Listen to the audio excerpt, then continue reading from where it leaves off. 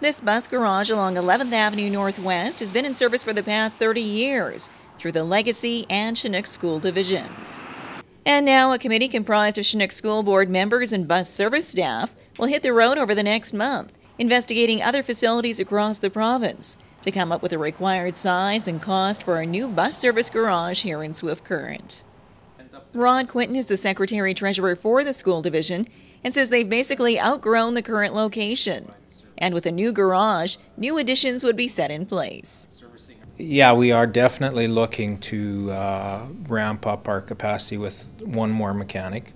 That position will be advertised here relatively quickly.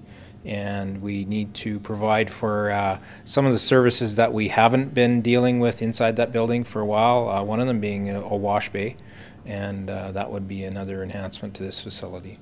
Quinton goes on to add that with the larger garage in place, the Swift Current location would be able to service more buses from the region, while still maintaining its other two existing service centers in the southwest.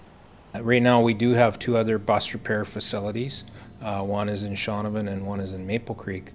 Both of those will continue in operation, but we do expect to have some of the buses from south of the city, Pontex and the Val Marie area, come into the city for servicing rather than going to Shaunavon.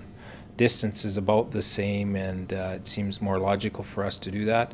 So we would be adding about 14 or 15 units to the service in the city here by going this route.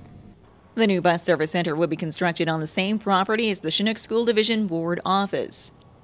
A final decision on the bus garage project will be made in early March once a final cost estimate is in place, with construction on the project expected to commence later this year.